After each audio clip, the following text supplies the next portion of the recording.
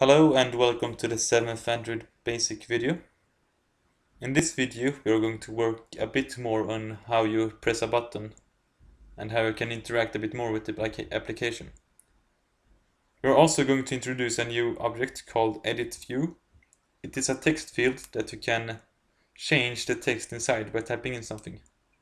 And we're going to make so when you press a button that text is going to go over to another text view. So the text changes place to another object.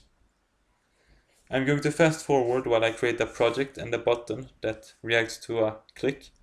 So if you have missed how to do that, just go back to the 5th video where I show you how to create a button that reacts to a button click. So bear with me while I fast forward the process.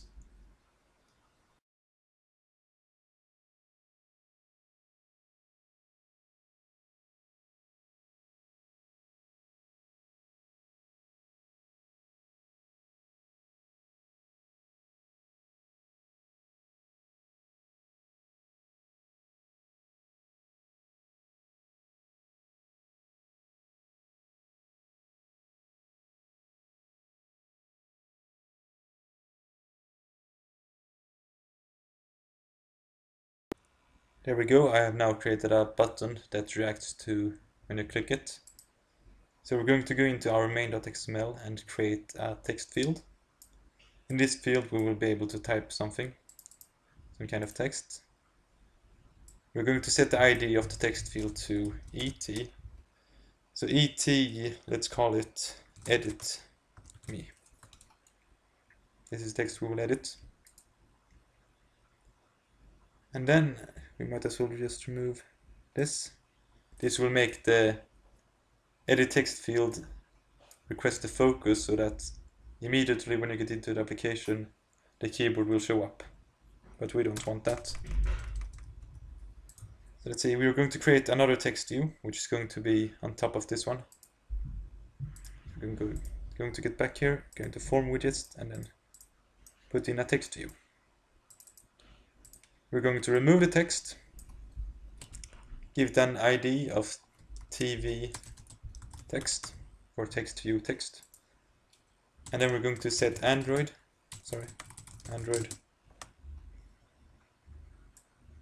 What does? Just give me a second. We are going to set the visibility of our text view to invisible. So let's set it to gone. If we set it to invisible, it will still take up space up here. If we set it to gone, the space up here won't be taken over by the invisible text view. I'm gonna check if I can give you an example. We're going to set a text for our text view. For example, hello, I am invisible. I'm not 100% sure if it will show up here. Okay, it doesn't, that's good. And if we type invisible, it's still invisible, but it takes up the space, and we don't want that, so we are going to set it to gone. And then we are going to get into our Java file and going to create two new objects, edit view, edit me.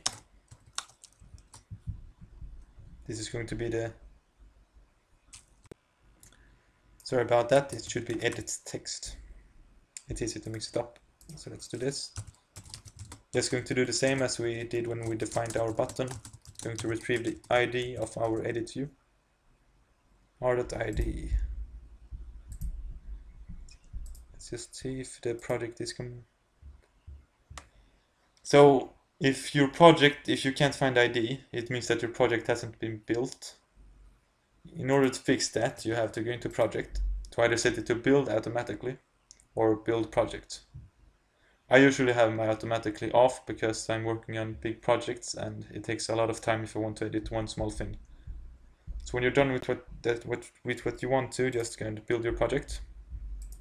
And it should hopefully be able to find the new IDs. So for our edit text we want ET edit me. And for our text view, TV text, I just say text equals to text view, find view by ID. r.id.tvtext. And then we just need to import the object. So we now have all of our objects imported. So what do we want to do when we actually click the button? Well, first of all, we want to set the text view to visible.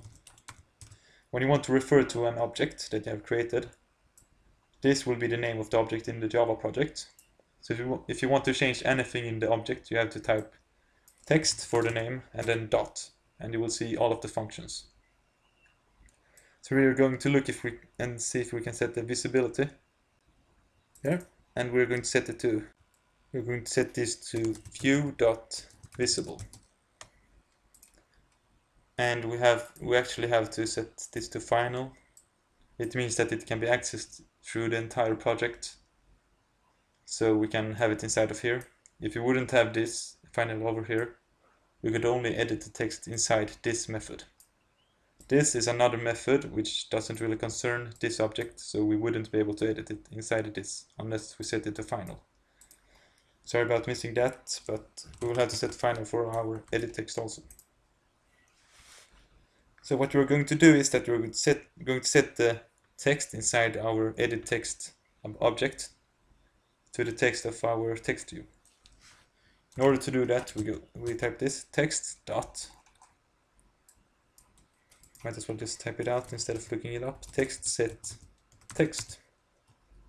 And the text is going to be editme dot get text. Get text over here. What it does is that it retrieves the text of our editme object, which is an edit view.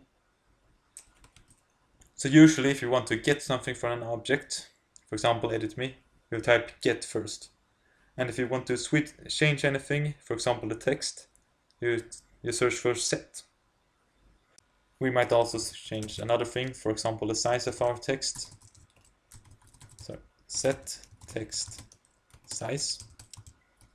Let's set it to, for example, 24 dp.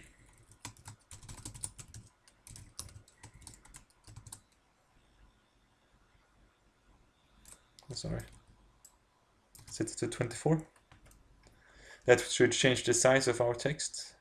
We are now going to see if our project works. Here we go. As you can see, our text view should be on top of here, but it is currently invisible. If I press this button, it becomes visible, but we haven't entered any text, so the text doesn't show up anymore. If you remember, we actually set the text to something in the beginning, but since we didn't type anything in this box, it simply removed the text. So we're going to type, for example, hello, and then we're going to press the button change text, and it takes the exact words. We might even want to try capitals. As you can see, it works perfectly.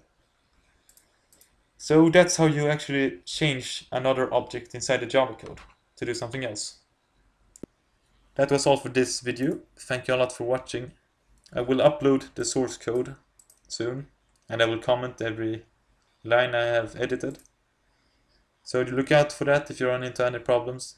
If that doesn't help, just post a comment below and I will help you as soon as I can. So thank you a lot for watching once again. If you like my videos, please subscribe and maybe give it a thumbs up. So thank you a lot for watching. Bye bye.